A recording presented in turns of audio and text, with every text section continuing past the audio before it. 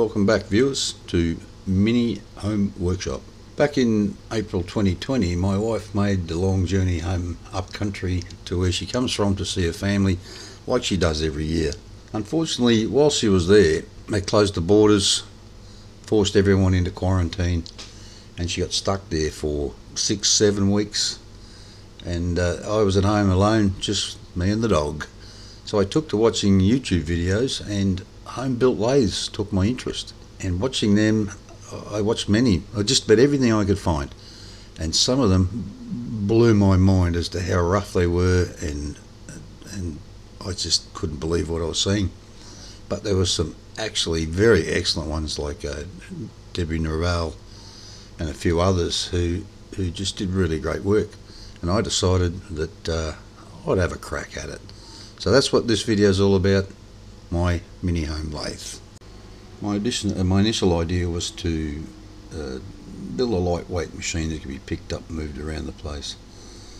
I found this piece of 6 by 2 inch RHS at one of the local scrap yards, and initially tried to clean it up with a flap disc and then a wire wheel. Then I found these little blue scourer pad things at one of the big local hardware stores. They are fantastic. Rips paint and rust off like you wouldn't believe. If you've never tried them, track some down and give them a go. You won't be sorry. If you watched my first video, you may have spotted the two McPherson struts leaning against the wall in one of the photos. They were chopped up to get the two 20mm shafts out of them to use as the rails for the bed. Shafts in shock absorbers are chrome plated and pretty tough, and they don't tend to wear a lot. So they make good candidates for this sort of stuff with some linear rail bearings mounted on them. Here in Thailand we have an online sales organisation called Lazada that I use to purchase things like these linear bearings and anything else that I needed. That little drill tailstock thing you can see there, that was bought from them. Anything that I couldn't make myself or didn't have the gear to make it, these hand wheels, the lead screws, the lead screw nuts, all these sorts of things came from Lazada. They're generally pretty good to deal with. Not much of it is kept in stock here in Thailand, and it all tends to come out of China. They're pretty much the same as Banggood and eBay, places like that, and give similar service, I guess. This quick change, the tool post came from them as well. It was cheap, pretty bloody nasty though. You may have seen these in my opening video, episode 1.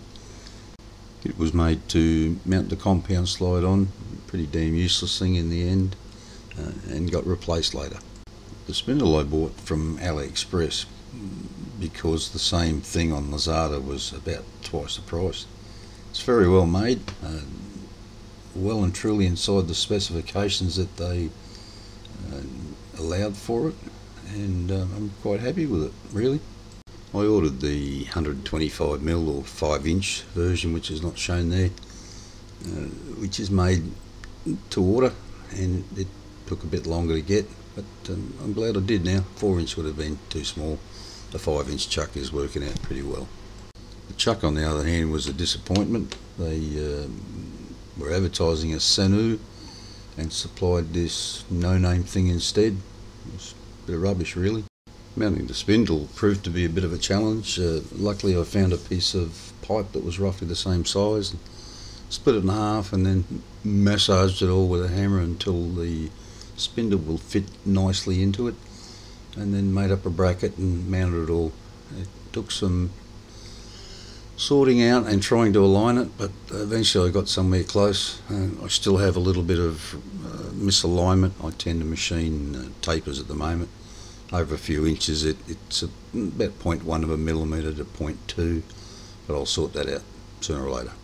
I decided pretty early in the piece that I was going to use a universal motor out of a washing machine. It took me a while to find one. I tried all the local scrap yards trying to pick one up, but eventually found one on Lazada.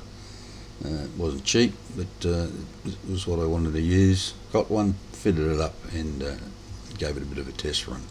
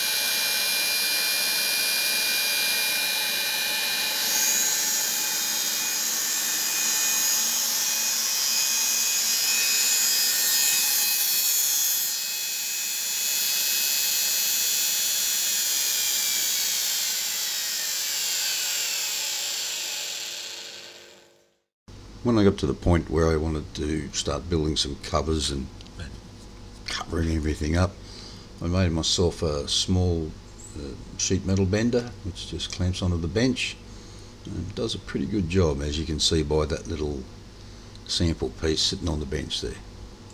One of the local steel merchants had this 3/4 angle on, I suppose you could call it, not made the usual way. It looks as though it's folded from a sheet.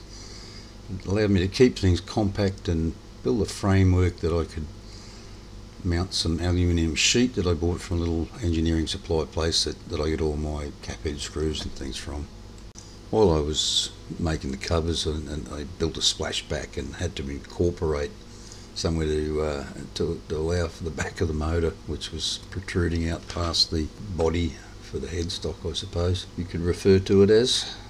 So once I finished the covers, I started fitting up things like the tachometer and speed controls and things like that, and tested out a little cheap speed controller.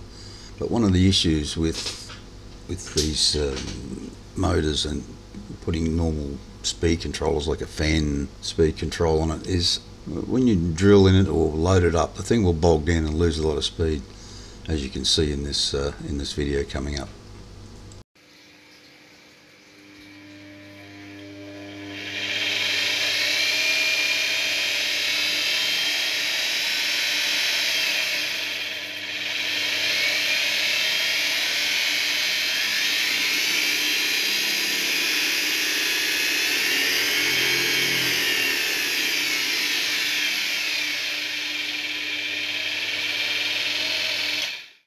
I bought a cheap plastic bodied vernier and mounted it up as a poor man's DRO. The only issue with it is it's only got 1 decimal place, so it's just not all that useful really. The universal motors have built into the back of them a tachometer, and if you can hook into the tachometer, then you can use it to overcome that bogging down. And there's some guys in Russia that build these little speed controllers that actually tap into them. I ordered one, it wasn't cheap, and I waited for a very long time. Thanks to COVID, there weren't many flights coming out of Russia to Thailand, so it took quite a while to get here. I wired it up wrong and promptly blew it to pieces. But a local guy that does all my TV and electronic repairs repaired it for me for nothing. It was cheap as. I couldn't believe how quickly and cheaply he fixed it for me. But I could never quite get it to work properly, so I found another Russian guy, and ordered one from him.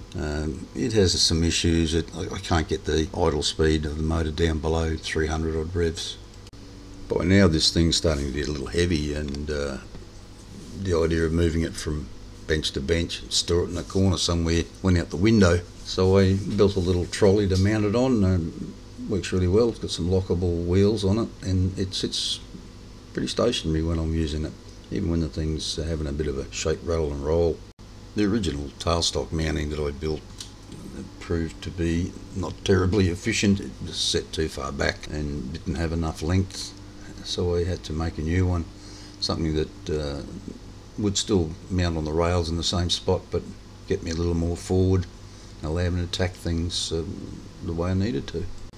Right from the get-go, I always intended to put a power feed onto the carriage. Lazy bastard really. I didn't particularly understand there all day making cuts, and I had some pretty fanciful ideas of building a magnetic drive and using a little 12-volt motor. I tried lots of different ways of trying to make it work. I even made my own magnets and tried all sorts of things. The idea was to use it the way a magnetic clutch works on an automotive air conditioning compressor, but I just couldn't get it to work.